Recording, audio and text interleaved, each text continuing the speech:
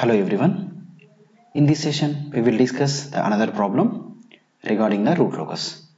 First, the problem is root locus of open loop transfer function is k by s into s square plus 2s plus 2 into s plus 4. So first, if you observe this is fourth order system because s power 1 s square, yes, this is the fourth order system first. Okay, so first number of poles p equals to 4 is available. Those poles are, number of poles are 4, and the first pole is at 0 and the second pole we already did in the previous problem. It is s square plus 2s plus 2 consisting of the complex conjugate poles. Those poles are minus 1 plus j1 is the one pole and minus 1 minus j1 is the another pole. The next pole is the minus 4. And is there any zeros? No, zeros will be the 0. So that means there is no zeros, means we have 4 asymptotes, 1 3 1 2 3 4. So we have the 4 infinite zeros. We have the 4 infinite zeros. Wherever we have 4 infinite zeros, first we should find out the angle of asymptotes. Next we will go for the angle of asymptotes. We have 4 angles. The angle of asymptotes equal theta a equal angle of asymptote equal 2q plus 1 into 180 by poles minus 0. This is the formula. And we have poles is q equal to 0 1 2 3. Okay, for 0 for first pole, 1 is second pole, third pole and fourth pole. Just you substitute. First angle of asymptote 1 theta a1, just substitute 2 into 0 plus 1 by and 4 minus 0 into 180. By doing this we will get 1 by 4 into 180, we will have the 45 is the one. And second angle of asymptote theta a 2 equal to 2 into 1 plus 1 into 180 by 4 minus 0. By doing this we will get the 135. And same as theta a3 you will get 225, and next also you will get theta a4 equal to 315. So angle of asymptote 1 equal 45, angle of asymptote 2 equal 135, asymptote 3 equal 225, and last angle is 315. These are the different asymptote angle. These are the different asymptote angles. And in order to get this, we should go for and we should find out the centroid. So before finding the centroid, just locate our poles. So for that purpose, we will take S-plane. Just draw the S-plane here. I am drawing the S-plane. This is the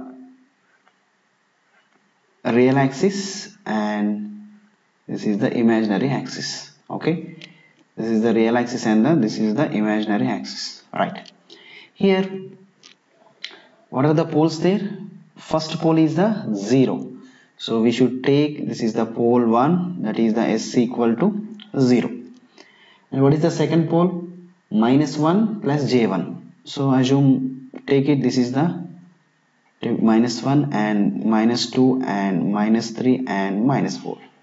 So this is the minus 1 plus j1 means take it here somewhere, this is plus j1, and assume this is the minus j1. So combination of these two we have minus 1 plus j1. So we have minus 1 plus j1. So this pole is, so this is plus j1 pole, and this is the minus j1 4. So minus j1 point. So here we have the one pole. That pole is minus 1 plus j1 is another pole. This is another pole. Minus 1 minus j1 is the another pole. What is the next pole here? The next pole is minus 4. This is minus 2, this is minus, so this is the next pole. So we are located 4 poles. The first pole is s equal to 0. The second pole is minus 1 plus j1. Third pole is minus 1 minus j1. Fourth pole is minus 4. So I will take s equal to minus 4 is the another pole. These are the poles. Just remove this to avoid the confusion. These are the poles. Okay, clear. And we have 4 asymptotes, and we don't know where is asymptotes will be stars. So that's why we will find out the centroid here. So centroid, I will find out the centroid. The centroid is represented with sigma. The formula is real part of poles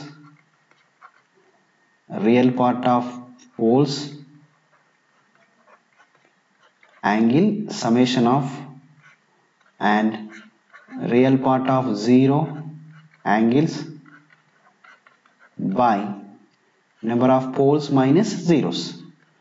Already you know this formula.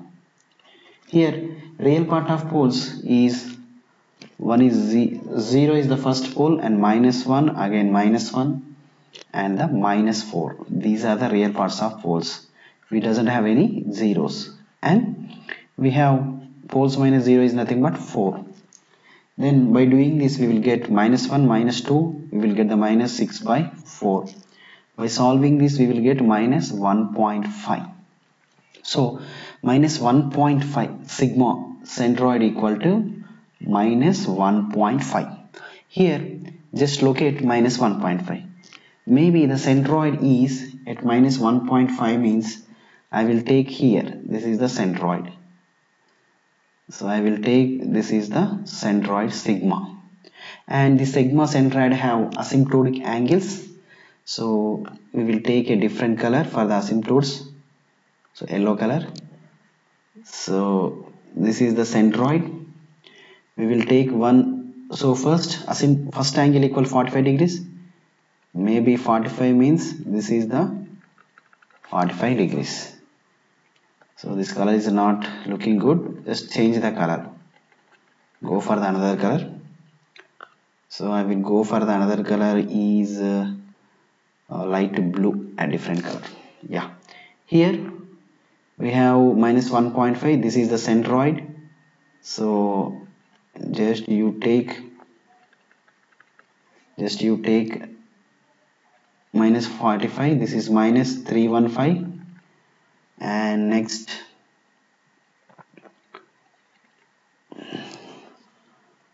and this is the another thing, and this is the 135. Okay, this is the 135. So we will modify this like this. So we should take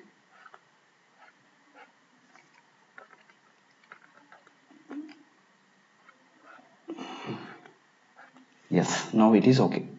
So these are the asymptotes. This will give the asymptotes. Okay, this will give the asymptotes, right? So you know that this angle is 45. This angle is the 45, and this angle is the 135. Okay, this angle is the 225, and this angle is the 315. So that's why I will take these are the asymptotes.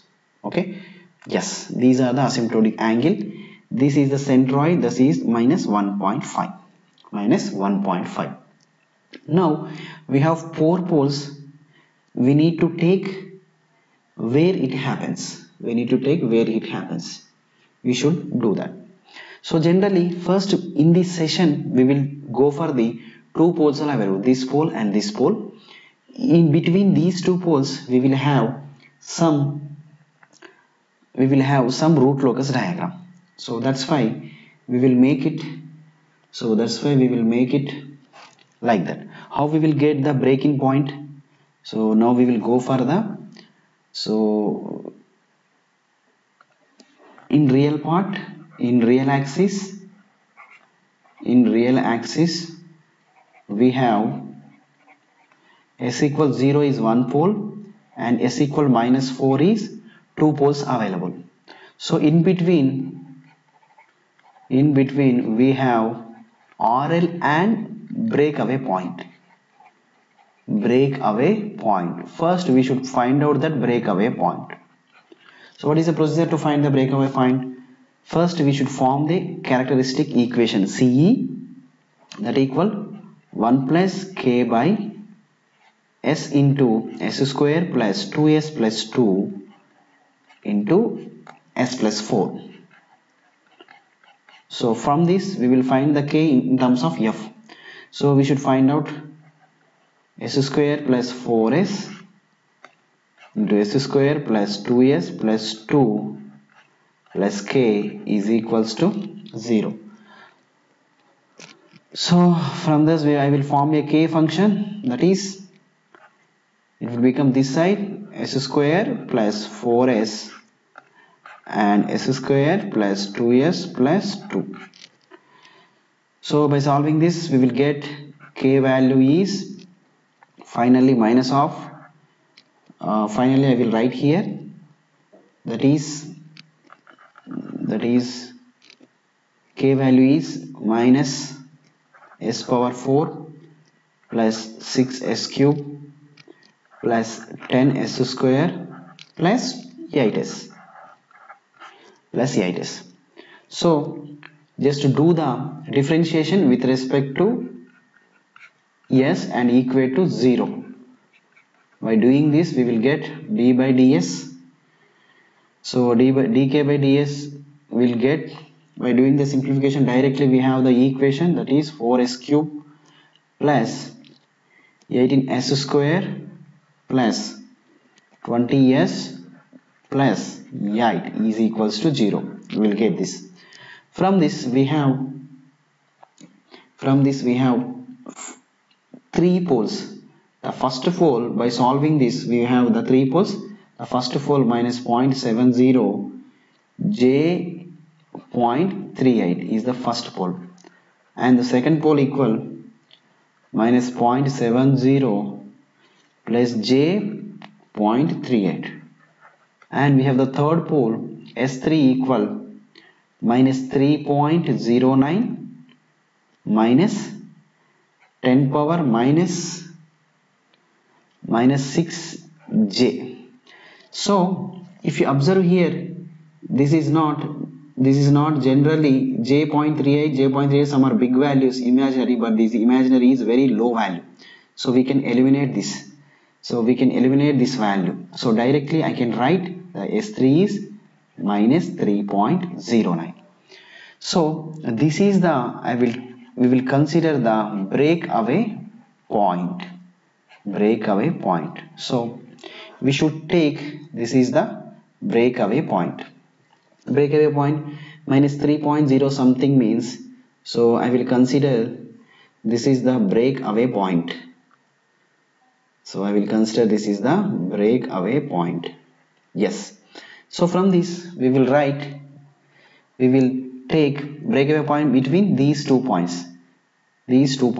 So because this is minus 3.09, so that means, so the root locus diagram, from these 2 points the root locus will be taken like this poles, and from this S0 we have the root locus. So the root locus diagram is entering like this, and it will out like this. So maybe not out, so it will follow, we have asymptotes, will not out. So look at here, it will follow the asymptote, same, it will follow the asymptote.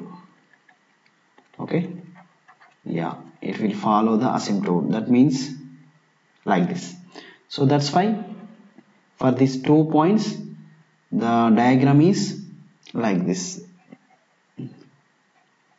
So diagram is like this. The root locus diagram, the root locus is flowing in this way. Root locus is flowing in this way. Yeah. So for this pole, this may be the infinity pole. That means if k equal to 0 gain, it will reach the infinite.